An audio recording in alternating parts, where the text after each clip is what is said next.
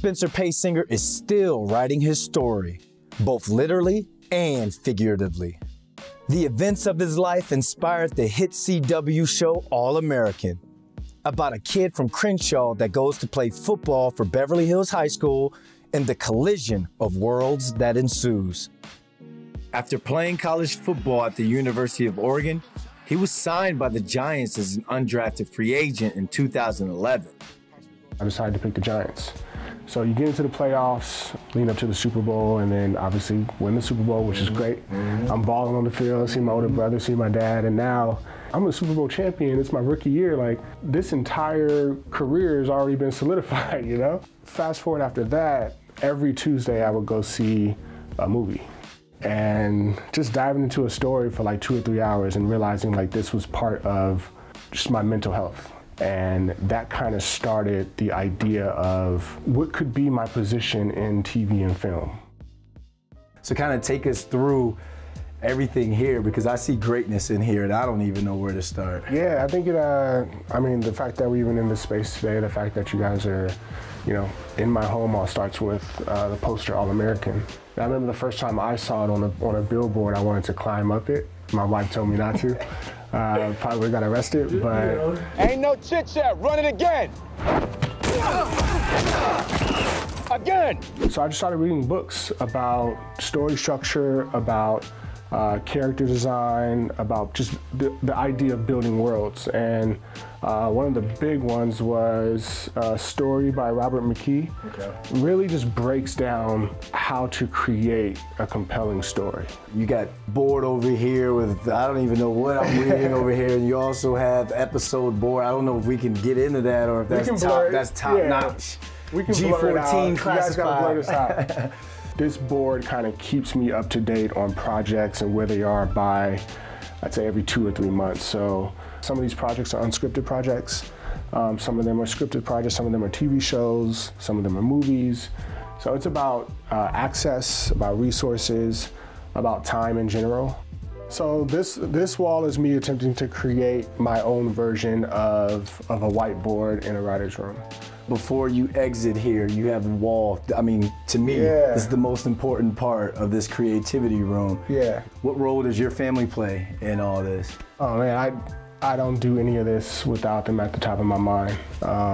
This wall represents just my family in general. It starts with that picture up top. This is me in my last season at Oregon. We're undefeated at this time. One of my closest friends from high school comes to visit me, and not thinking we were even gonna date, to just falling madly in love with each other, having 2 kids, getting married, and her, you know, coming to live with me my last 3 years in the NFL. So, you know, you can be business in the rest of the room, but when you walk out, like, you have to see your family. It kind of resets me from going from sitting at that desk to walking out there and knowing that the rest of the house is meant for family.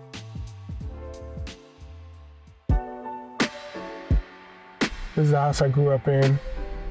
It's definitely changed over the years, but so my grandfather owned this house, and that's the house that I was raised in from, 2 months old to going off to college. This street, Slauson, like, this is the main pipeline to my childhood. I use this street to go to school, go to my grandparents' house. You know, when you're a kid, you need an adult to cross with. Yeah. This is the first street that I crossed by myself. We're coming up to the park that I played all of my prep sports. A lot of the stuff that we discussed within All-American, like, actually took place at this park. Yeah. To the point, like, the opening of the pilot is a story that we built based on an experience that I had here, where I'm playing on that diamond right there. That's field number 1, diamond number 1, and gunshots rang out, and everybody drops to the ground. After a few minutes, we hear the coast is clear, and as we're walking to the car, we see a dead body in the middle of the street. In this area at the time, like, that wasn't that uncommon. Yeah. So this park is what kept me from falling into some of those other trappings.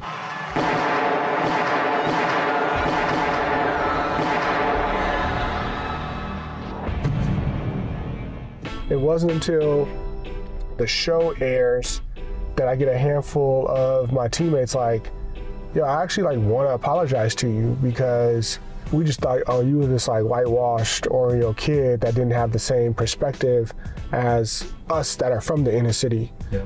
And I just told him straight up, like, y'all don't realize it, but the experience that y'all had as a freshman at Oregon, I got that initial shock when I was 13 years old going to Beverly.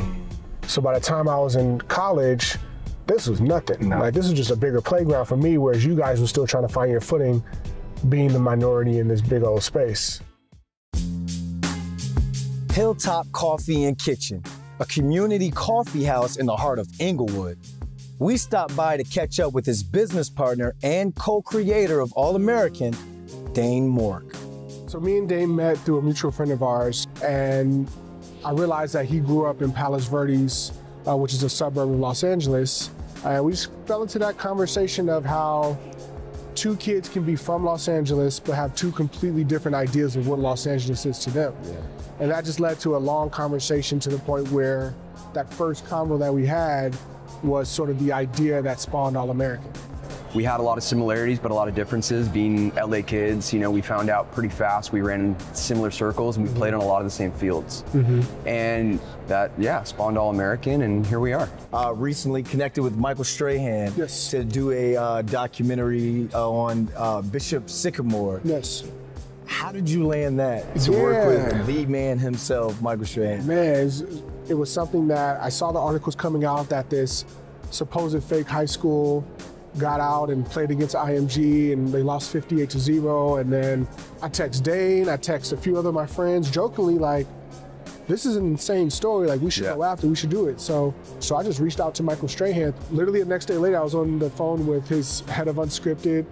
Ethan Lewis has been paramount in this whole process, and just one of those things that a text led to a conversation, led to a meeting, and then kind of steamrolled into what it is today. Between creating All American, collaborating with Michael Strahan, and growing their company, More Street Productions, Spencer and Dane have bright futures together, but they'll always be tied back to where they started, as two kids that grew up on opposite sides of town, whose paths will eventually cross. And perhaps there's nothing more All-American than that.